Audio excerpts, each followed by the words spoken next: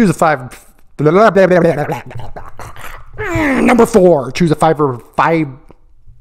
Use my words. Words are difficult.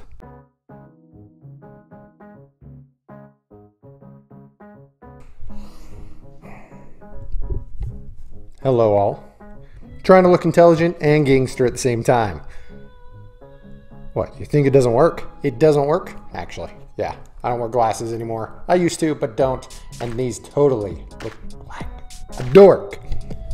But they actually have a USB port, so I can do some future stuff with the top secret spy cam glasses.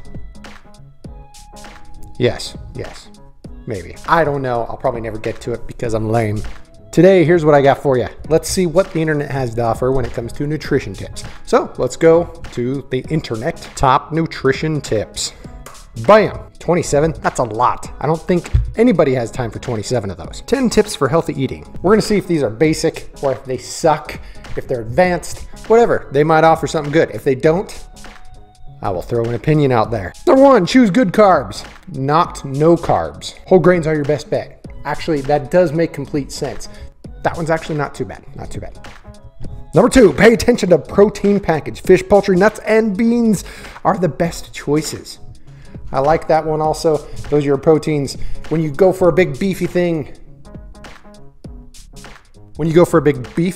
you're not actually getting enough grams of protein per what you're eating or something like that. There's an article I read a long time ago,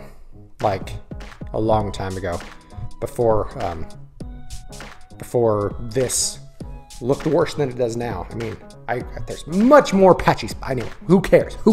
Where the protein for like bugs, grasshoppers and whatnot is more per gram than beef and is much easier to grow per resource used to make it grow, such as a cow's lifetime will consume lots of water and lots of food.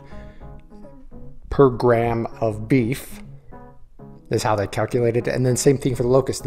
It's like exponentially more. Number 3, choose foods with healthy fats. Limit foods high in saturated fat and avoid foods with trans fat. Plant oils, nuts are the healthiest sources. Actually, I agree with that. I don't have anything to add. Why? Because I don't really want to. Choose a 5. Number 4, choose a 5 or 5. Use my words. Words are difficult. Anyway,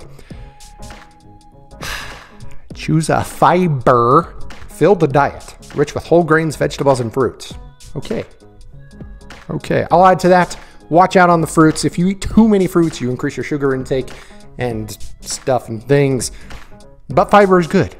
The more you poop, the healthier you are. Unless it's unhealthy poops.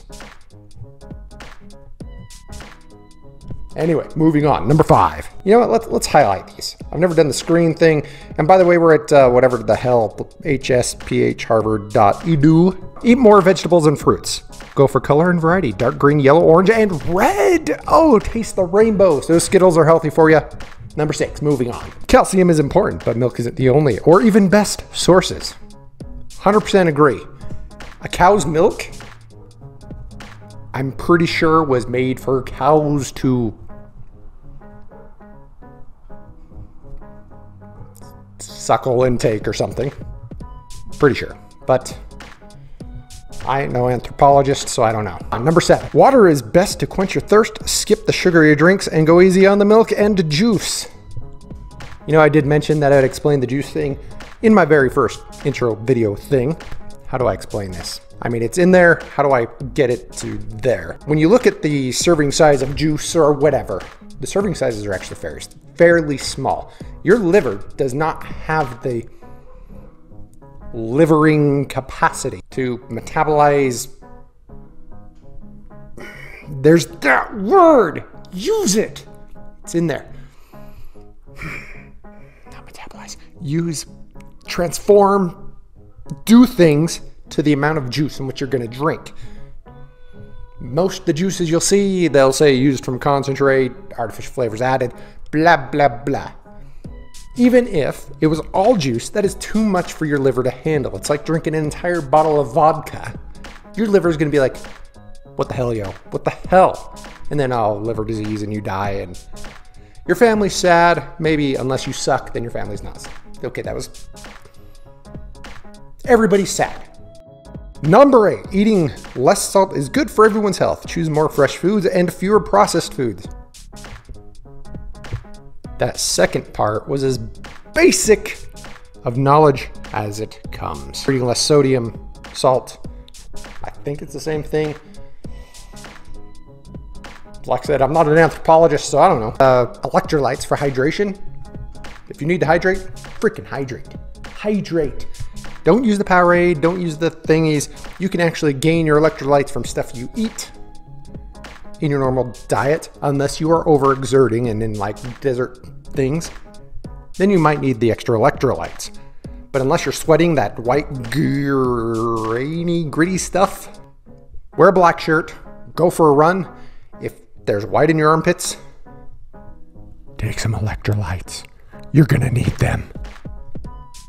Number 9, moderate drinking can be healthy, but not for everyone. You must weigh the benefits and risks. Moderate drinking. I'm gonna assume they're talking about alcohol. And with alcohol, moderate. You know, if you have one, I'm not an expert on that. I'm not. I hear red wine, like one glass of red wine with like your dinner meal can be beneficial and stuff. Number 10, a daily multivitamin is a great nutrition insurance policy.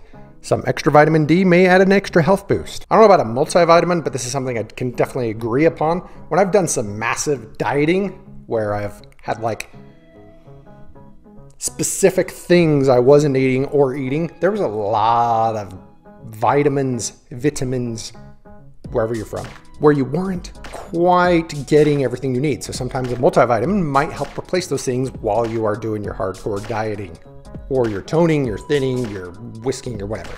Anyway, that's what I got today. The equivalent of your grandma's old encyclopedia collection in the basement, gaining some mildew, dust, mold, and all that stuff. That's your today's thing. And in case you were wondering, yes, this is a Negan shirt. Remember that day. Remember that broken heart day when The Walking Dead still had a meaning in our lives.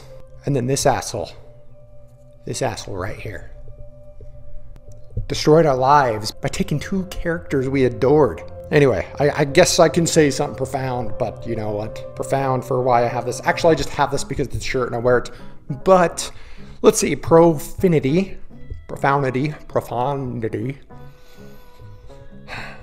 Sometimes when you embrace the opposite of what you want, you can gain something from it. Quote, Brendan Vance, 2019. Thank you very much for spending your time with me. That is really awesome of you. I would like you to spend more. So subscribe and use that awesome charm to seduce that like button into the pushed position. Have an awesome day, and we'll catch you later. Love ya.